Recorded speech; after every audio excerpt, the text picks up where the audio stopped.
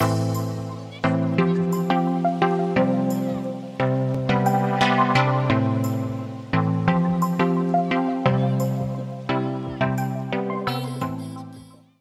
that you know how DHIS2 uses the category model to apply disaggregations, such as age and sex, to data elements, we will learn how to set up category options, categories, and category combinations.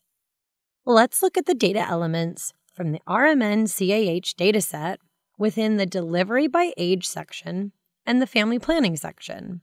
The data elements within the Delivery by Age section are disaggregated by 3 age groups, or category options: 10 to 14 years, 15 to 19 years, and 20 plus years. The data elements within the Family Planning section are disaggregated by the same age category options, as well as by male and female as sex category options.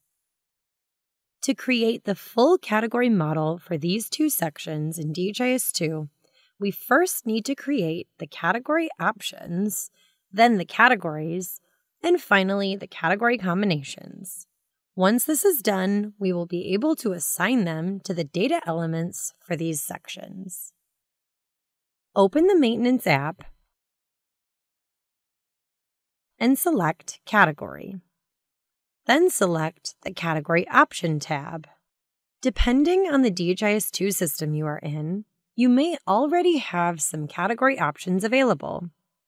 Remember to always check the list before creating any new category options.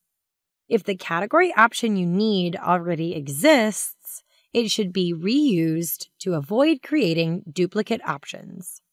In this example, we can see that male and female already exist, so we do not need to create them again. However, the age groups 10 to 14 years, 15 to 19 years, and 20 plus years do not already exist, so we will need to create them for the RMN-CAH dataset. To create the category options, click the plus button in the bottom right corner of the screen. Let's start by creating the first age category option, 10 to 14 years. In the configuration page, fill in the name. This is the only required field. This field must contain a unique value, meaning that you cannot have more than one category option in your DHIS2 system with the same name. This can help you avoid accidental duplication of category options. We could also configure other fields, such as short name, code, and description.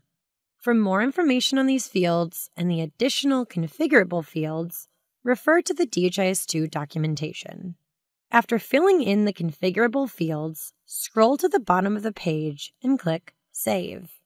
We will repeat this process 2 more times and create the remaining 2 age category options, 15 to 19 years and 20 plus years. You have now learned how to create category options in DHIS2 to represent specific disaggregations. In the next video, you will learn how to group them into categories and category combinations so they can be applied to data elements for use in data capture and analysis.